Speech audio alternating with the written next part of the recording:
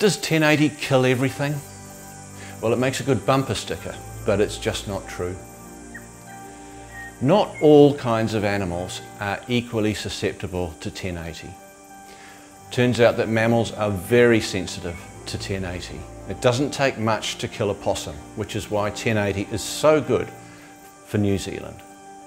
It takes a lot more to kill birds.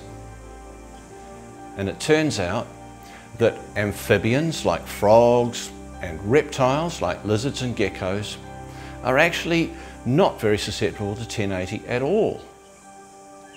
Insects, studies have shown some insects do just fine around 1080, and we cannot kill worms with it.